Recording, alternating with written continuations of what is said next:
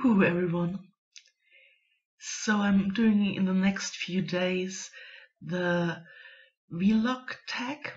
That's a tag by Shawn the Book Maniac and Britta Böhler.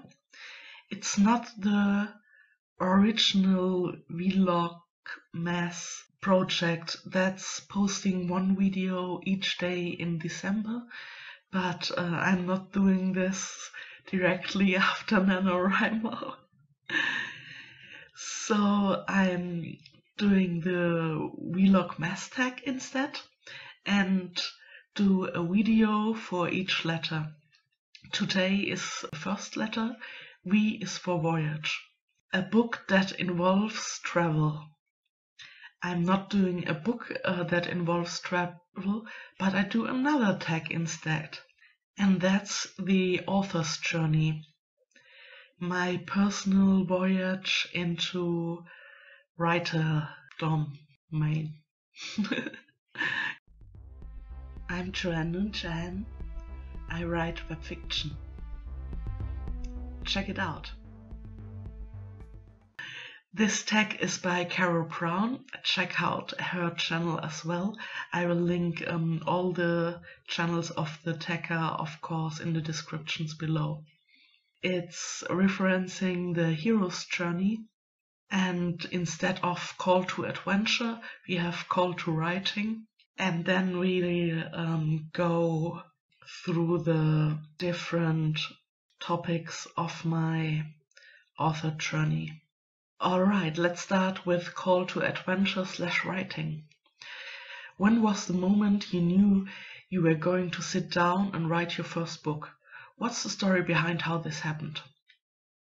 I wrote my first book as a NaNoWriMo project. It was in 2006, and I had this story in my mind.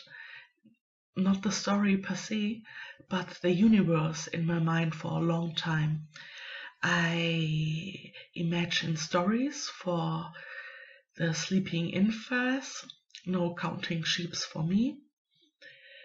And I had this story with an alter ego of mine as main protagonist. I usually change stories up with an alter ego of mine, like a Mary Sue version of me and an original character.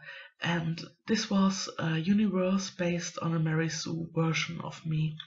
But I didn't want to be my first story about a Mary Sue, my first book about a Mary Sue. So I set the protagonist as a minor character from my Mary Sue world, and she is the protagonist. These stories of mine, these sleeping in stories, they can span over years, and this was one of my longest sleeping in story. I think I had it about 6 or 7 years. So I knew the world very, very good. I only had to explore the new main character and the additional cast on characters. So that worked pretty well. It was sci-fi in the near future where the magic awakens, and it plays on my home region. That's Germany, the Palatinate region, or the Pfalz, like we say. And there are many old myths, and these myth awakens, like the Elvetritscher. That's chicken-inspired demon chicken with breasts. Yeah, so they hunt for Elvetritsches and walk through the Pfälzerwald, the Palatinate woods, and do their shenanigans. And I finished the whole book during NaNoWriMo, or most of the book, and finished it then a bit later. But the problem was I wasn't satisfied with this book. I showed it only one friend of mine who did a beta reading and a bit of editing for it. Thank you very much, Nathalie. It's somewhere on my data stockpile on my computer, and that's alright, it can stay there. But I had fun writing it, and I always wanted to write another book. Yeah? The biggest difficulty I had was with writing the villain, because I'm a pretty positive person and I don't understand evilness. Evilness is not rational to me. And villains, I don't understand villains at all, because I think, hey, why don't we all get along with each other and live happy lives? And what do you want with your quest for money or power? It doesn't make sense. What can money and power give you? Yeah, I didn't understand it, and I don't understand it still. So my villain was very cardboard. Not only cardboard, it was a comical villain. More villain against his own will, and he just messed up a bit, and this messing up had big consequences. So that are the kind of villains I'm halfway able to write. Yeah, because I know I can mess up, I did mess up, and I know all about messing up. So I can write messing up villains who got into villainy against their will because they messed up. So I realized that I needed more life experience, that I needed more exposure to villainy, to people, to bad people, to the ups and downs of life, especially the downs, because I had a very sheltered life, and so I needed more exposure to the real world. So I didn't write a book for 10 years or even another story.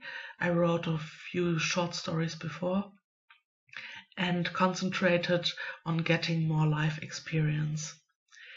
Then I felt I was at a point that I was in my mid-30s, and yeah, you know how life goes. Something happened, some things went well, some things didn't went well, and I thought, oh, okay, let's try it again on another NaNoWriMo. Yeah, and I enjoyed the story, but I thought the main character is too professional. I didn't dislike the main character, it just didn't had as much depth to its character concept than I would liked. So I stopped writing the story after NaNoWriMo and showed it another few of my friends, and they liked the supporting characters and liked the comedical elements, and I thought, yeah, I need more life experience. I still needed more life experience because there was no villain at all in this story. Okay, so I waited another few years, and I wanted to write based on this story on my second NaNoWriMo. It was a lit RPG. Lit RPG stands for literature and roleplay gaming, and it's a whole genre. You probably know Ready Player One. That's the most famous book of this genre. I thought, okay, I want to write another book. No, it wasn't I want to write another book. It was more like I want to change something with my life. My life wasn't going well. I was increasingly more ill with colds that didn't went away. My weight increased, and I did not much sport, and I smoked too much too many cigarettes, so I had a very unhealthy lifestyle. And part of it was due to my job, because I had to travel long distances, around 4 hours a day, just traveling by train. And I reduced the workload of my job, and I reduced the days I do my job. I did 4 days a week, and I thought, all right, on the 5th days I can write my book. Now we are at the second part of the author's journey, refusal to the call. Yeah, what stopped you from writing in the first place? Yeah, it was my job that stopped me, especially the long commuting hours. I need my whole focus on a project, at least for some time, to get into it, because then my whole being is consumed by this new project, and I just couldn't manage to do my regular job to my satisfaction and to get into writing, even with the whole Friday. Friday was my day off, just reserved for health and writing. So I struggled with it, tried to do mainly things for my health on this Friday, because yeah, if I'm ill I can't write as well. But it didn't work, yeah. So we are coming to the next step, crossing the threshold, the moment when you took the plunge and first started. So I decided this year, enough is enough. It wasn't an easy decision. I got counseling and went over it with my family, with my counselor, with my friends, and it was a process at least 1 year long, where I still wanted to work and I wanted to make it happen with still working, but it just didn't work out, yeah. So I decided, okay, I will take off a whole year from my regular work and concentrate just on my health and on creative projects, like doing YouTube, especially for accountability, and for doing the writing. I had a few projects in mind. One was a different take on the lit RPG story. Instead of a professional disabled gamer, I decided for a total newbie granny to go in the lit RPG world.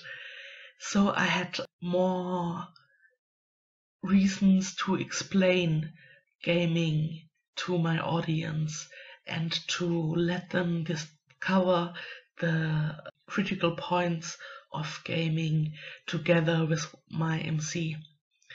Because one of my major pet peeves with lit RPG is that the protagonist is a professional gamer. Yes, he's the best gamer on the whole planet. And the author tells us that he is the best gamer or one of the best gamers, but I don't believe it, because I played MMOs on a very, let's say on a high level, yeah, with participating in server firsts and being in a guild who did several server firsts. So I knew gamers, not professional gamers, but high-level amateur gamers, and I knew the different mindsets they had to succeed, and I saw nothing of this on the protagonists, and they got their advantages through ridiculous things which I thought, everybody can do this. And with the rules you explained in the universe, there ought to be people who are much better at gaming than the protagonists. Or they get Deus Ex Machina things. Oh, here you stumbled upon this magical tree and now you are the best gamer in the world. Or you reincarnated and you know everything about how the game will go in the next few years. And I don't want to be my story like this. I want to show this is a mindset, one possible mindset, how you can be a very successful MMO gamer. Different of these possible mindsets in not only the MC, but in the supporting cast as well. So this was one of my agendas, and another agenda was to make it funny, because when I have a year off, I want to enjoy myself, and I'm this kind of person who laughs about her own jokes, so perfect. I took the plunge and started my year officially at 1st of September. But my former employer said, do what you want in August as well. But officially it's 1st of September. So I uploaded the story end of June.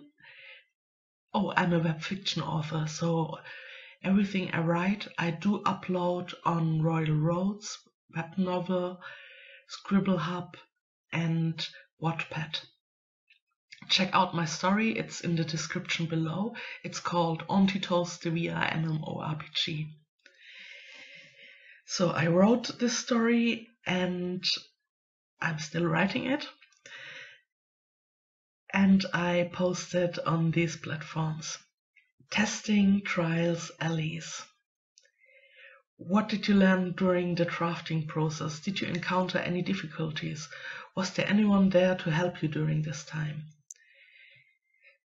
As web novel author, I don't have the standard drafting process. I do the drafting, I do the writing, I do the editing, and I do the uploading for every chapter.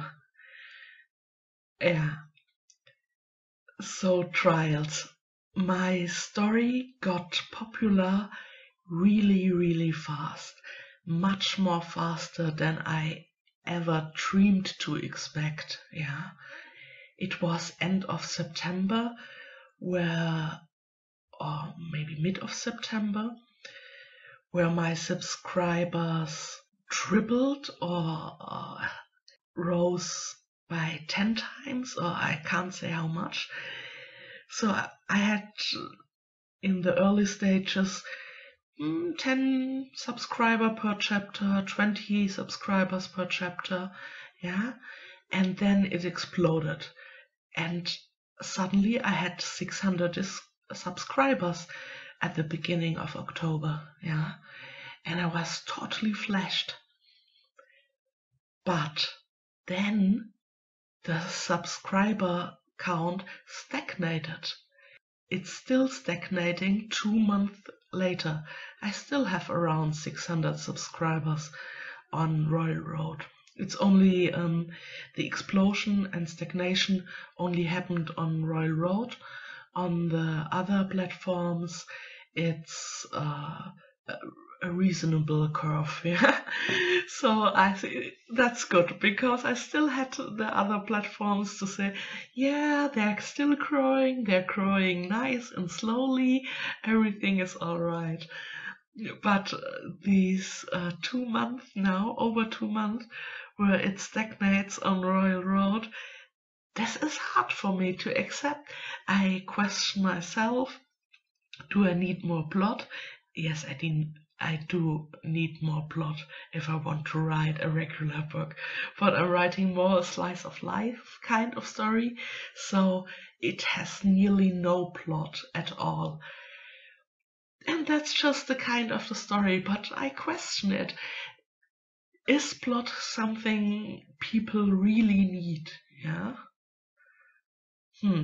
I don't know. I still don't know.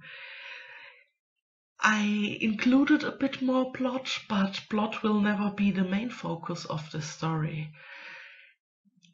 But it's a major trial for me to accept that my story isn't one for the masses. But I kind of know this before as well, because I'm not a person for the masses, yeah? But the persons who do like me a lot. And I've got the same impression with my novel as well. The people who do like my novel, they like it a lot, and they like my MC a lot.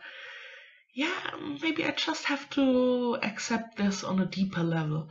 I do accept it on a surface level, but I have to more internalize it. And I mean, it's not a bad thing, because the book market is oversaturated. The lit RPG market is crazy as well. If you want to read a bad lit RPG, you can read it every day of your life, several hours a day, and you won't finish the genre ever. Yeah. So going for a niche in that niche is maybe alright. Maybe that's perfectly fine. Yeah. Maybe it's not. Maybe it is. That is my trial. Yeah. Alice. Yeah, I have conceptualized some allies, not only actual persons, but methods to help me reach my goal, to write my story and have a successful year, a successful creative year. One of my allies is YouTube, because YouTube gives me the accountability.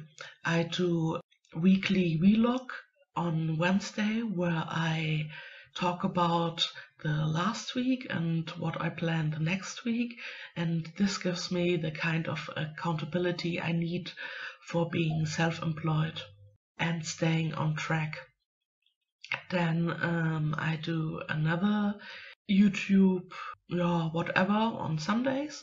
So I have these bi-weekly YouTube times, and I really think it helped me a lot. Yeah. Another ally was my shrink. I started therapy for helping me through this year and to keep me on track. Behavioral therapy, I don't know if that's the right word in English, to help me reach my goals. Another form of accountability, and to diminish some of my weaknesses, some of the weaknesses I have as a human being, like procrastination. I love to procrastinate, especially things I don't like the administrative stuff.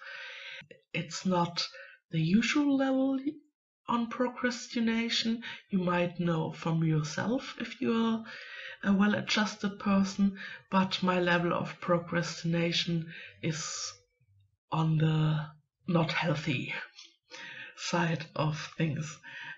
You can perhaps compare it with being afraid of spiders, yeah?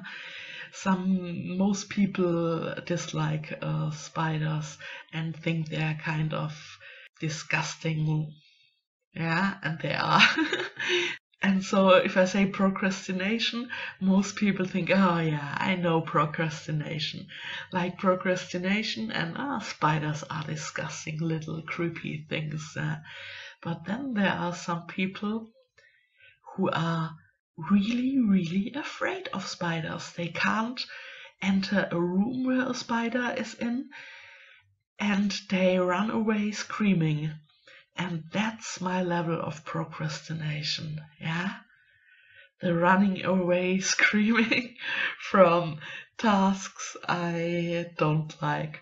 I think I'm pretty well adjusted and I'm not young anymore. So I have my tricks, yeah, that I hire people for the worst parts I dislike and I love to procrastinate.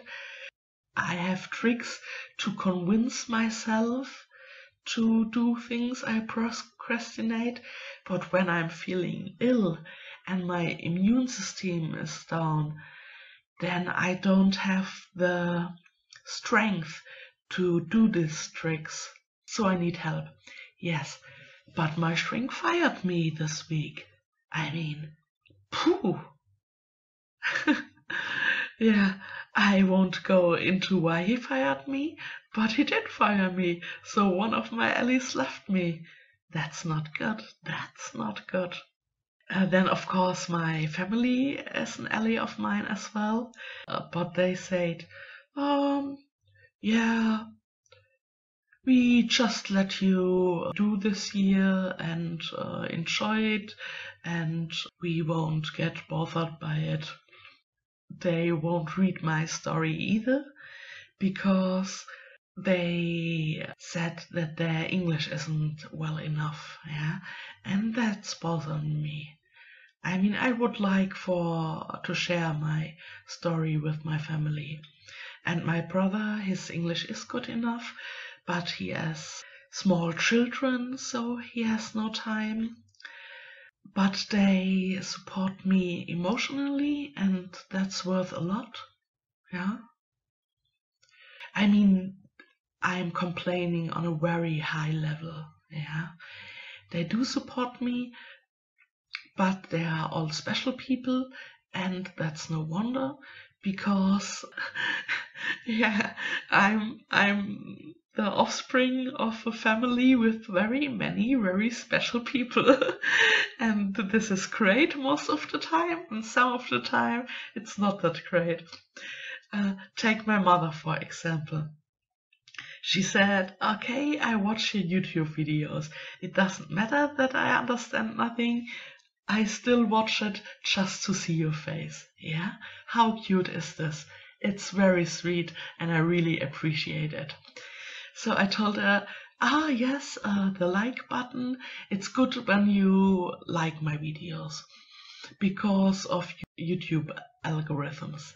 And she said, oh no, I only give likes to the videos I very much like, because that's her kind of threshold, and she wants that her power of like has power and the power doesn't diminish with overuse. I mean, yeah, that's typical for my family. So they support me, that's great, but they have all their own special little gimmicks and eccentricities. Let's leave it like this. Then another allies of mine are my friends. Their English is good, yeah, but they all have their own lives, and I can't expect from them to beta read for me or to help me with editing. Therefore, I only send them special chapters I need feedback, and that's very nice of them that they read them and give me feedback. Great. Thank you very much, friends. Another unexpected ally appeared on the beginning of my journey. I want to make money with my story, yeah, and with the year, with my off year. The usual way to make money as a free web fiction author is Patreon or Ko-fi or PayPal, yeah, but Patreon is the most common tool to make money. Check out my Patreon, you get advanced chapters there. So suddenly one Patreon appeared, and of course I was ecstatic that I had my first paying customer. But it was an old colleague and friend of mine, Huhu Dennis, yeah, and he just thought, oh yeah, let's support my old Paul through a ninja hen and give her some money. I really think that was sweet beyond imagination. No, beyond my imagination. So really cute that he started my career as a paid author by himself. In the meantime, I've got a few more patrons. Let's call them real patrons, not allies that want to support me, but people who really want to read 1 chapter or 3 chapters or 5 chapters more of my story and can't wait for me to release them for free but want the advanced chapters. Yeah, so that's great, and I hope I will get many more patrons and make real money with this project. The ordeal, the biggest obstacle to completing your book. I'm one of these people who think you yourself are your biggest enemy and you yourself are your biggest ally. And one of my biggest trials and testings, or maybe even ordeal, is to stay on track and not to get swept away by the day-to-day workings, to stay on schedule, to do my work regularly, write every day, and not to be afraid of my light. Yeah, being afraid of one's light. I dread success maybe more than failure. I know if I fail, yeah, what is the worst that can happen? I mean, I go back to my old job. If this doesn't work, okay, then there can be worse things, but my old job is pretty secure. I think my old job is pretty secure, so I think I always have the option to go back to my old job. I'm a software developer and software consultant specialized on SAP software. That's a pretty sought after job. So, not the job is so sought after, the experts are sought after. So I believe it's realistic that I can go back to my old job without any problem in the next year. After a year, technology moves, but SAP technology moves a bit slower than the rest of the world, especially if you are a consultant, because you have to, a software developing consultant, because you have to work with the software that is productive in the companies, and they don't change their whole software system when a new thing comes out or comes up. Yeah, but what if I'm successful? Not mega successful, but so a bit successful. Let's say I make half of what I did as software consultant. Do I continue this project? Do I go back? What if I make a quarter of what I do as software consultant? What if it's only 1/10, but the statistics are looking good? The statistics are looking like it's going, not like at the moment with my stagnating subscriber count, but what if I think, okay, if I would do this 1 more year, maybe then I would be successful. But then 2 years of software developing experience are missing, and getting back in my old job would be much more complicated. Yeah, so I'm more afraid of succeeding than of failing. So we'll see how this audio plays out. Next, resurrection. Even with all of the challenges, what was the key thing that made it possible for you to keep plugging away and finish your book, baby? Yeah, I think we can stop my author's journey here, because I'm still at the testing, trials and alleys and the ordeal part. Maybe I'm not in the deep trenches of the ordeal yet, because up to now everything worked pretty well. I won NaNoWriMo. I uploaded my chapters regularly. I didn't miss even one day or one chapter. I even did a bonus chapter. I published all of my YouTube videos in scheduled times. So yeah, everything is looking quite okay. Yeah. So I do a part 2 when I finish the first volume of my story.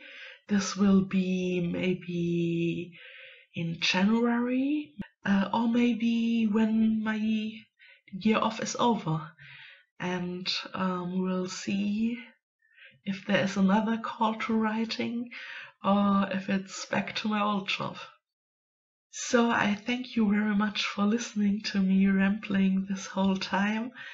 This video is too long already, and I hope you check out my web novel. Thank you to Carrow for inventing this tag, author's journey. Bye bye.